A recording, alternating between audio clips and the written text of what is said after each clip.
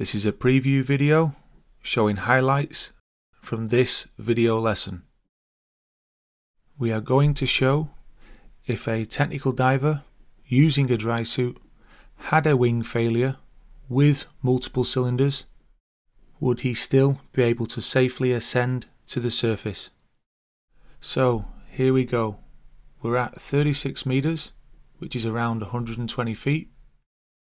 And we don't advise people to try it at home, but it's certainly to show the lift capacity, sure, if it's needed, and how much as well. So what we actually did is we ended up taking simulating a failure with your wing, sure, using the backup buoyancy that wing had to establish buoyancy, and this was on a deepish technical dive, or the recreational limits anyway, or the start of the technical limits, we could say.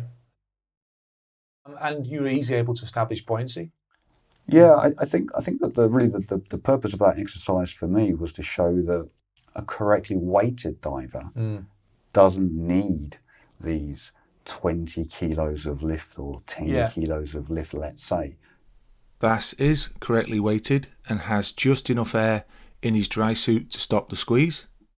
As he turns more on the side, we've added a Aqualung or Apex oral inflator, and it just actually goes to prove that air, even though you have a failure, does get trapped in some way inside the wing, providing some lift. Now as I poke around a little bit here, I'm just squeezing out the last of that air. So this is why you definitely want to only use one bladder.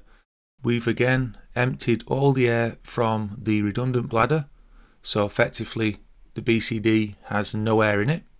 A good point to raise here is that Vass is using a lot of his breathing control and lungs to help him with his buoyancy.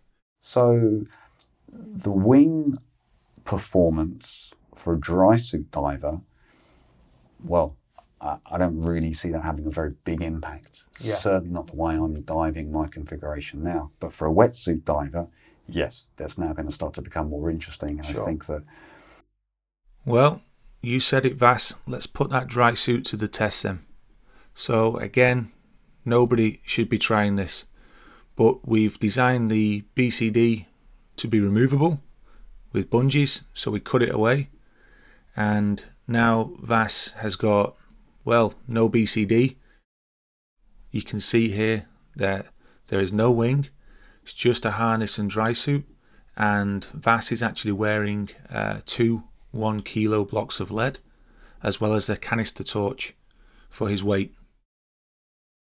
Vass had a lot of safety throughout this entire dive because he is correctly weighted, and he had several ways to regain his buoyancy control when we simulated a wing failure.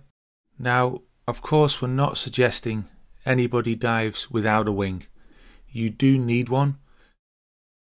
This complete video lesson is available at sidemounting.com for all subscribers that have purchased packages 1 to 5.